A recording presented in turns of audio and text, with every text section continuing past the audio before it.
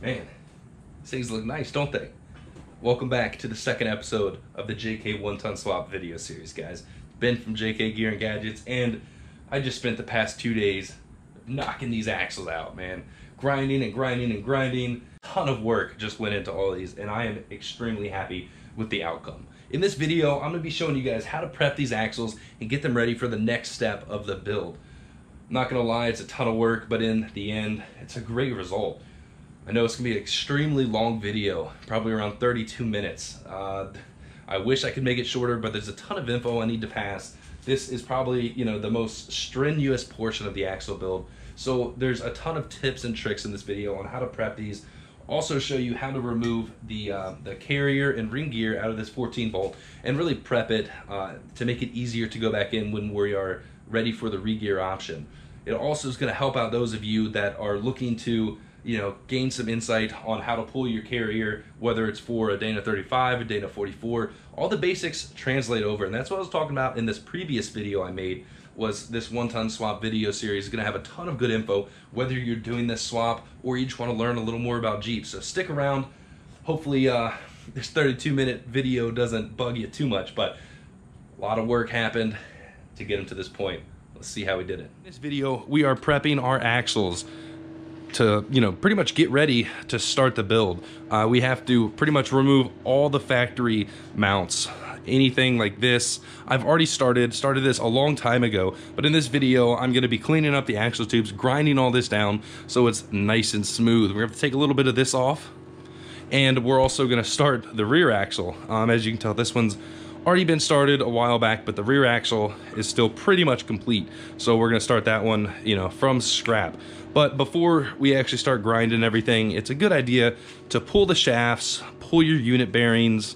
You can take the knuckles off if you want. I already have the ring gear and carrier removed, and all that does is allow this to be moved around a little bit easier. I built a little axle stand with wheels so I can pull this out of my garage when I'm grinding and doing stuff on it, because these things are extremely heavy, so the lighter you can make them, the easier it's going to be to move around. But we're going to wheel this out there. We're going to start grinding this down and prepping it for the truss. So there's really no good way to go about this. Honestly, it sucks. It's a lot of grinding, a lot of cutting, and a lot of time. But pretty much what we're going to want to do is, get this down to bare bones and hopefully come out with a really good product. So let's do it.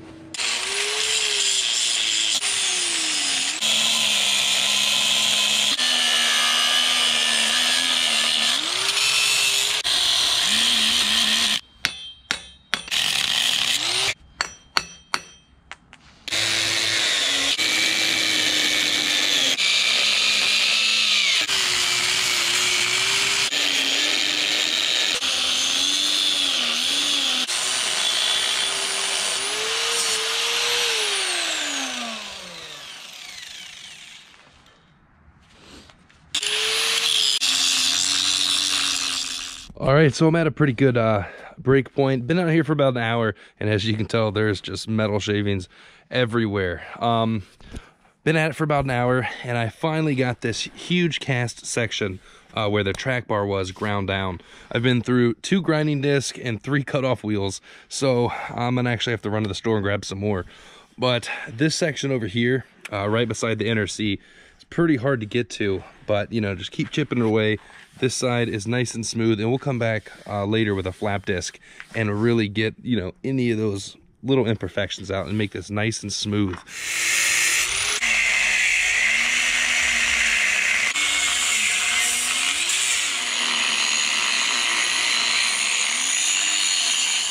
So as you just saw, that was a ton of grinding. I think I spent about 5 hours yesterday grinding away. And luckily, that is pretty much the most of the grunt work for this axle.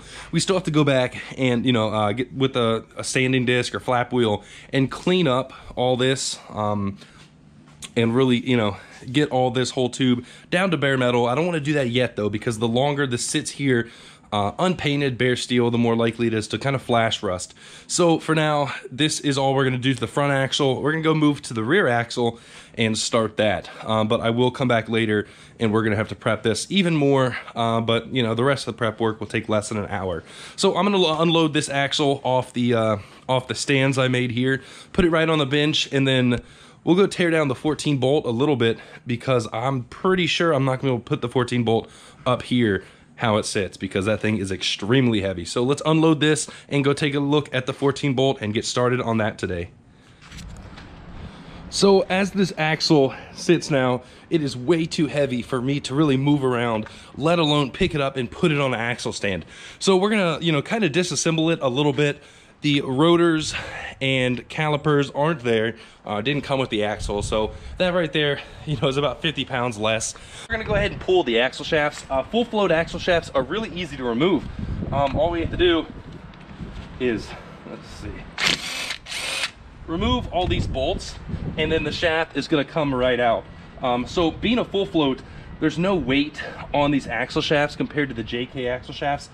The shaft is bolted to the hub, which carries all the weight, which is on the housing. So it's pretty cool. And you can actually remove these if you ever break a shaft and still drive home.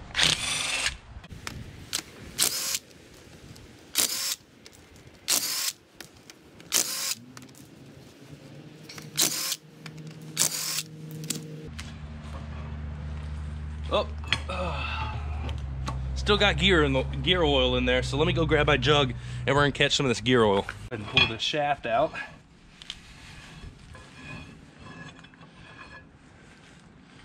Nice. Splines aren't twisted or anything, so that's a good sign. I plan on reusing these shafts. These things are plenty strong, and you know, if you do need to replace them, there's, you know, some chromoly upgrades on the market already. And I mean, or you can just go to the junkyard and grab a few spares. They're pretty cheap. Let's go ahead and pull the other one. And I'd say that probably is gonna take off about 50 pounds. Something I wanna talk about real quick. Removing our carrier and ring gear is gonna be beneficial because it's gonna make this axle a lot lighter. This gear set is extremely heavy. However, if you don't know if you are gonna do the gears or have a shop do the gears for you, I would save the gears for the very last step. Reason I say that is, if worst case scenario, we get these axles all ready, they're ready to bolt up under the Jeep. If we still have these factory gears inside, we can possibly drive this to a shop to get re-geared, or to your buddy's house that knows what he's doing. So if you don't really know what you're gonna do on the gear side yet, I'd recommend leaving the carrier and pinion in. However, if you do remove the carrier, you'll still be able to put it back in without adding any shims or anything. But I'll talk about that here once we get the diff cover off.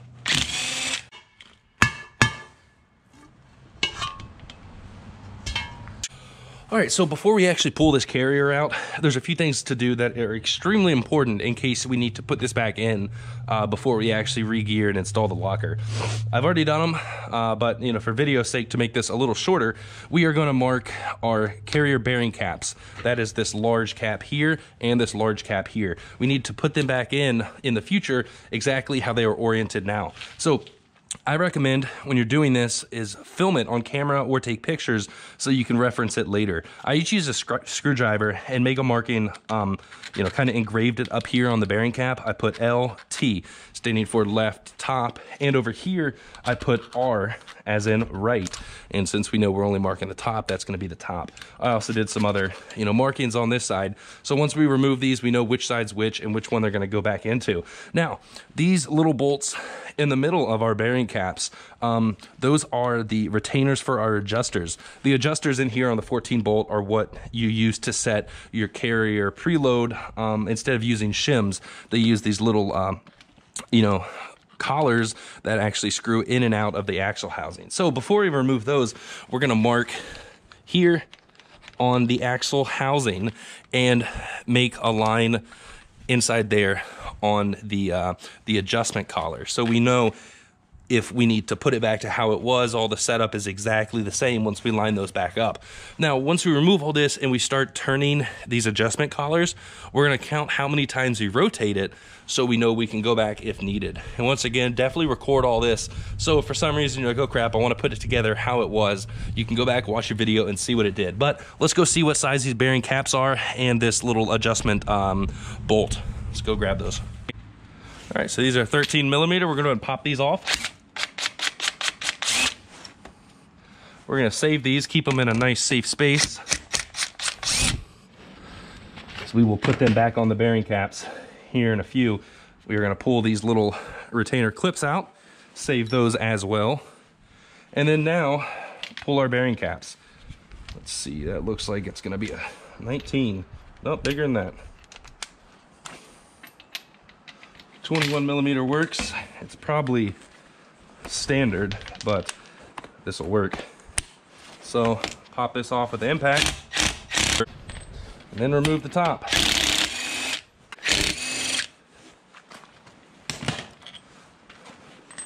All right, so with these off, we're gonna go ahead and put these, put this little retainer back in as well as the bolts, just so we don't lose them in the future. We have all this. We simply cannot remove this carrier because it's shimmed nice and tight up in there. So I'm gonna go grab a screwdriver and we are gonna loosen this adjustment collar. So we got our screwdriver. This is the ring gear side and this side is the pinion side, just because that's where the pinion sits. I don't remember which way is loosening it. We're gonna see. I feel like that's tightening it, so we're gonna push it up. There we go. So up is gonna loosen it. As you can tell, it's very easy to adjust these. And that's the great thing about the 14 bolt axle, is it's very easy to set up because we're not pressing on shims and everything. We're just moving these collars, and we'll get to that in a future video. But we're gonna rotate it up. I'm gonna do one full turn until we see our marking come back. Where'd it go? Here it's coming, right there. I'm gonna go ahead and mark it again because I can tell that it's already a little bit hard to see.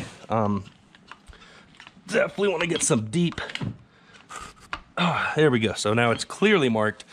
One time, let's see if we can pull this out. It still might be a little tight. We'll probably have to get the breaker bar. Oh, there we go. All right. So this thing's heavy. We're gonna go ahead and get it ready to put. All right, we're gonna loosen it again. One more.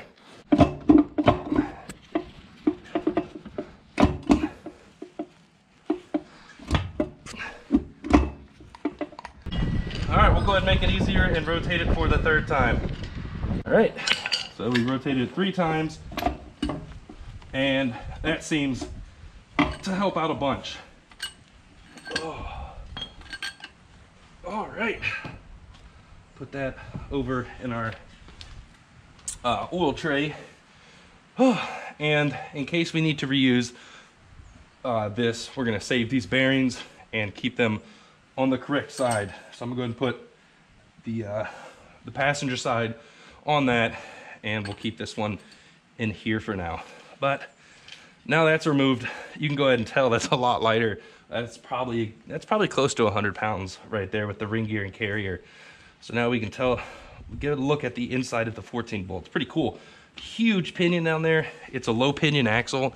In the rear, low pinion axles are stronger, whereas in the front, high pinion axles are stronger. We're not gonna get into all that. It's a lot of good stuff on that online, but this is good to go.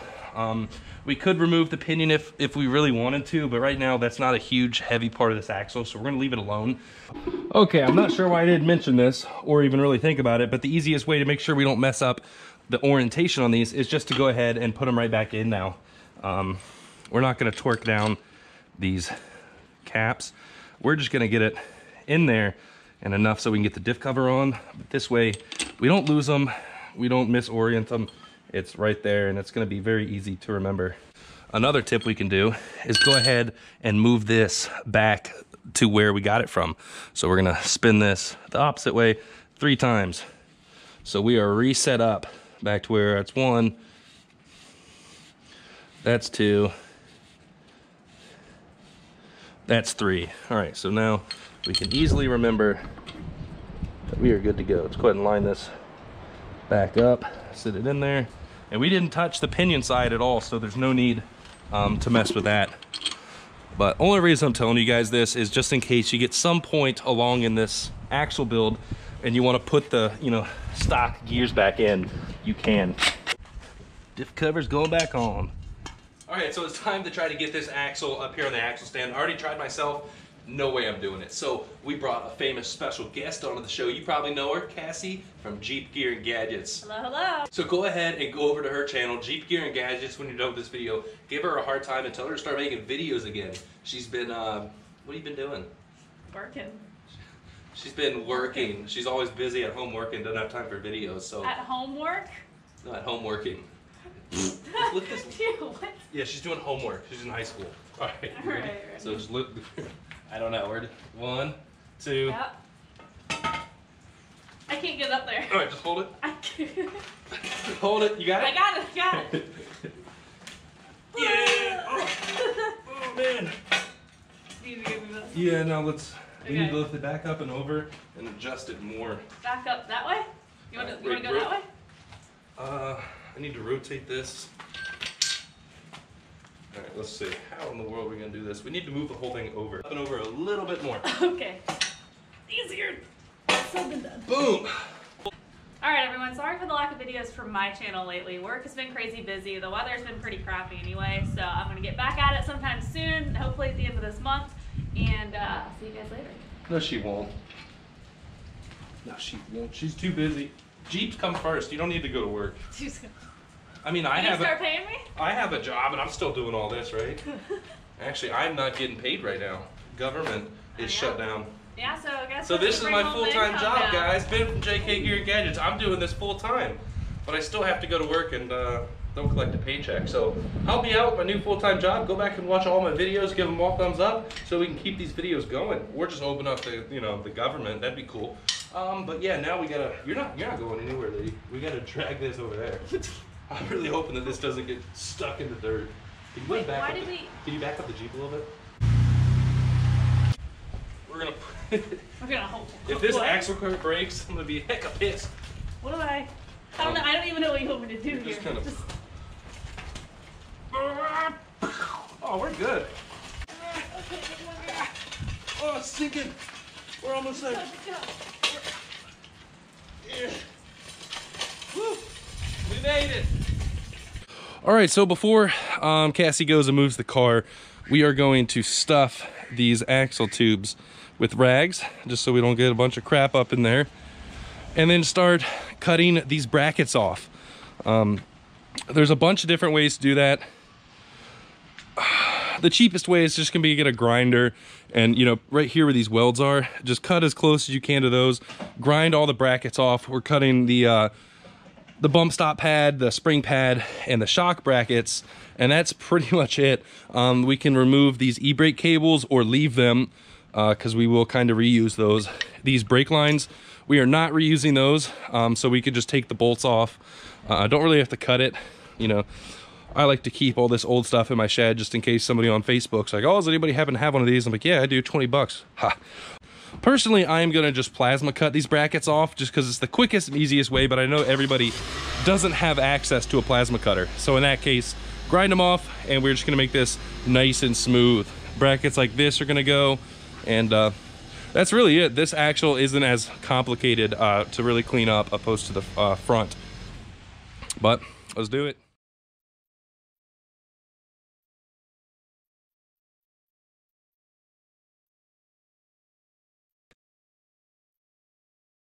So as you can tell, that plasma cutter really made it easy to cut all these brackets off.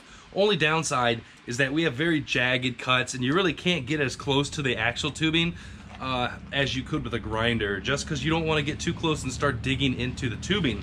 If you do, end up, whether it's grinding or plasma cutting, cut a little bit too much of the axle tube off, it's really not a big deal, because before we weld the truss on, you can come in and weld any of those holes that you cut too deep in, and grind them smooth. So no big deal there. You just don't want to cut all the way through it. That'd be horrible. So we're gonna have to go through and clean all this up with a grinder. But one thing I wanna talk about real quick is how to remove these e-brake cables. It's pretty simple. No magic here. All we're gonna do is push this spring down if we can. I already did it on the other side. It's pretty easy. There we go. Push this spring down out of the way, and there's two little indentions. You push in, kind of push that side up, and then do it again on the back side with a little flat head. And once those are pushed in, we should be able to pull this up. Oh man, we're almost there. Pull the cable up and slide it out of the bracket, and then simply unhook it down here. Pull the spring out of the way again.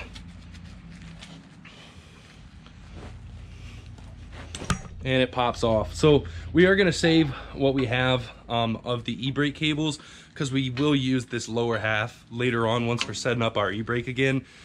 Previous owner of this axle cut it, probably just to remove it from a junkyard or the truck easily, but we just want to keep these ends and this spring and this. Later on we can do some magic working in order to make this e-brake work with the JK. But once again, that is later on. So we have that removed. We are good to go. We're gonna clean up this axle.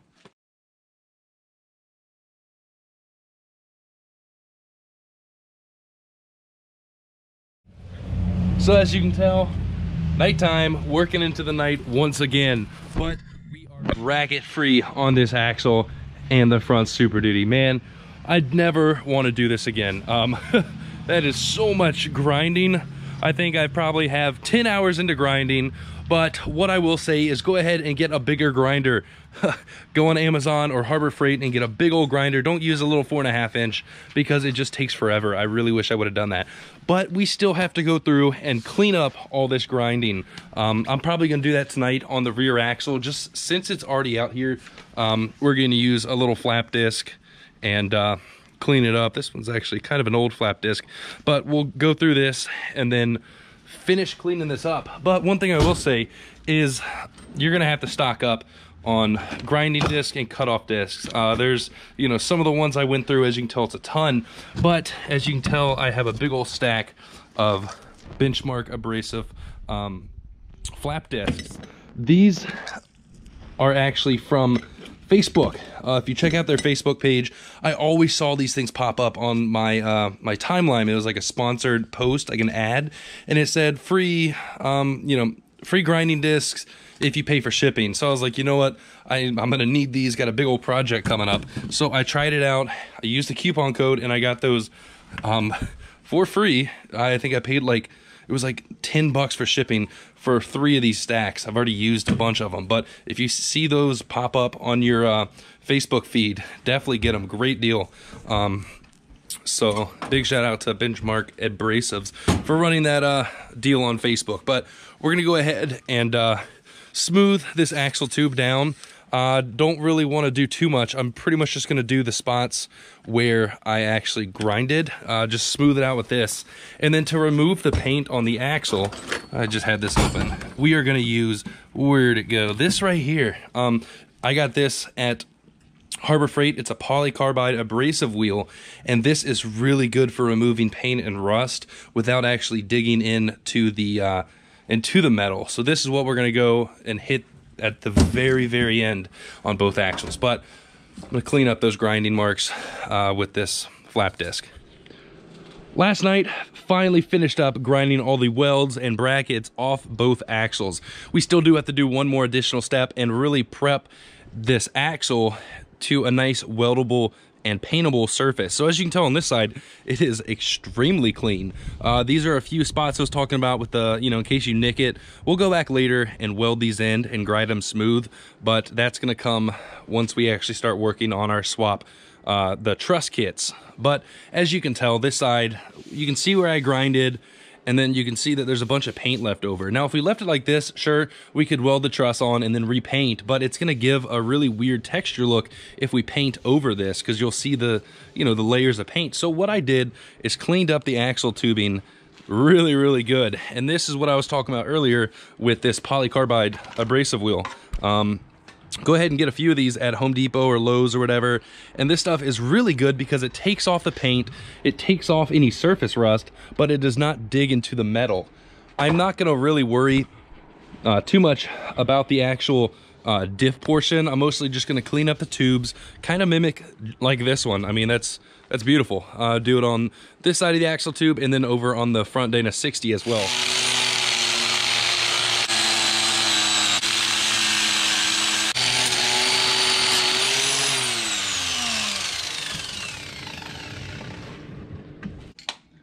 Now that we have the tubes prepped and pretty much ready for the truss to go on, I'm actually gonna go ahead and put a layer of paint on. Now, the reason I'm doing this is so it does not flash rust, but also so when we put the truss on and weld it on, there's already a layer of paint underneath the truss, because once we weld on a truss, it's gonna be really hard to get all that bare metal painted underneath the truss. So I picked up a bunch of Steel It. What this stuff is it's a stainless steel spray paint. They used to only make gray or silver, and now they make black. And as you can tell, it's anti-corrosive, and the big thing about this is that it's weldable. So we can spray these tubes and without grinding the paint off, just weld right on top of it. So this is gonna be an awesome option for you guys that are doing this swap or any other projects on your Jeep. You can just spray paint it. I mean, we'll see the durability of it. I'm actually doing a test with all different types of spray paints now. Whether or not this will be the final coat, I'm not sure. But we're gonna lay one coat down just to prevent any flash rusting, and then also have that bottom layer under the truss. And I'm excited to see how well this welds. You know, I've never actually used this stuff before and welded on it, so that'll be pretty cool. But let's put a nice thin layer down just to stop this from rusting and keeping it, you know, definitely a good, nice surface.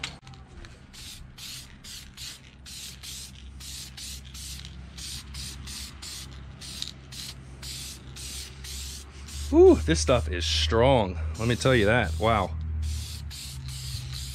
It smells like a print shop.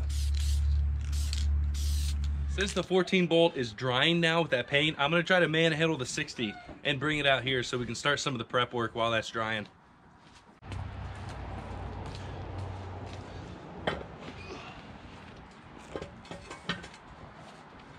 Honestly, not that bad. Our next step on the front axle is going to be to cut off this little lip right here that's on the inner C. Reason being is our coil spring is gonna sit right here.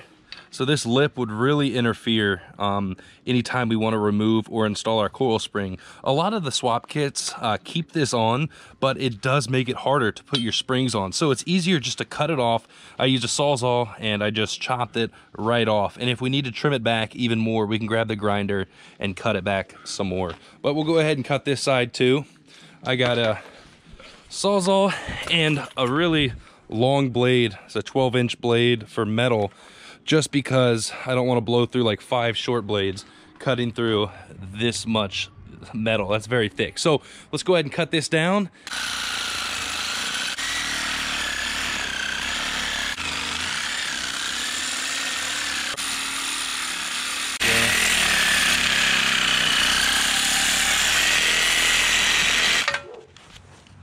Boom. Just finished up doing the last bit of grinding on this front axle. Had to take down a bunch here on the lower section. It's actually flipped over right now, but I really wanted to make it as smooth as possible for all the ground clearance. So I know you guys are tired of seeing me grind and grind and grind, and trust me, I am tired too. But you really want to make this axle as smooth as possible. So, I mean, I took off probably about an inch right here. Under the back here, there's still a little bit of, you know, jagged corners, but since it's the underneath side, let me flip it around. It doesn't really matter as much because that is not going to be in the way of any rocks or anything else. I just really wanted to get this as high as possible because before it was sitting down about here. So time to clean up this axle, but I want to show you guys what this Steel It looks like. It's a nice satin, and it actually dried really quick. I still have to go in and welding these holes, but that's the great thing about this Steel It is that now the tubes are painted, they're not going to rust, and I can still come back and weld right on top of this apparently. So we'll see in a few video episodes from now, or maybe the next one, when we start welding the trusses on, we'll see how well this paint, you know, does with welding. If it doesn't do too good, we can easily hit it right back off, but this is dry and the paint definitely has a nice finish to it. Looks like a brand new axle. This is such a beautiful sight. Finally finished. We are ready to hit it with the Steelit. This is gonna be like a 30-minute video. Hopefully you guys are still watching. Go down in the comments and let me know if you're still watching. It'd be great. Maybe we can do a giveaway for some Steelit. I bought 2 cases of it, so I don't know. Maybe in the next video, we'll see how this works. We might do a giveaway for it. Let me know if you would be interested in winning some Steelit. This stuff's like 25 bucks a can, so it's no joke. But let's paint it, get this thing looking pretty.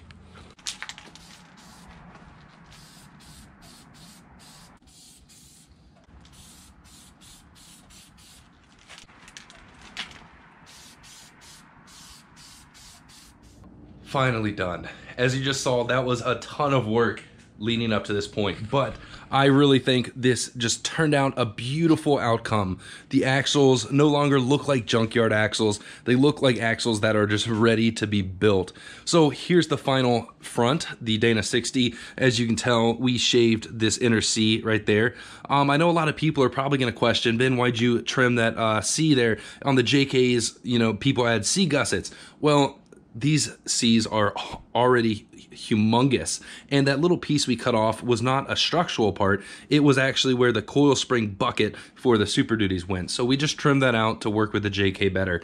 This section right here is nice and smooth. Radius of the housing is smooth, and honestly, this paint looks amazing. So I'm super excited to weld onto it and see what it does.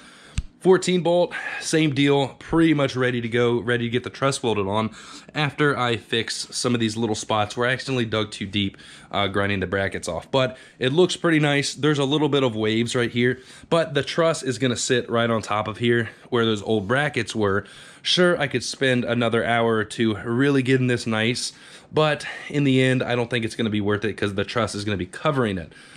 Next video series, or the next episode of the video series, I have yet to be determined. I'm either gonna start the swap kits or we're gonna do something special to this rear end. I think I'm gonna go with that route first, just because it's nice to get that done before we weld the truss on, but you'll see. So stay tuned for more videos. This one was kind of a pain in the butt just because there was a ton of grinding, not too many technical things going on other than removing the gear set. You know, follow that. I would do it exactly how I did it. And like I said, record yourself so in the future you don't have any issues. But the next upcoming videos are gonna get a lot more technical, and you'll see that there's a lot more that's gonna start going into this swap other than just cleaning them up. So stay tuned, give this video a thumbs up, guys. Like always, if you have any questions, go down in the comments, let me know. I'll be more than happy to talk about it or try to answer your questions. And if you wanna get in on a Steelit giveaway, let me know. I don't know how we're gonna do it, probably do it in the next video or so, but stay tuned for that. Thanks, guys. Peace.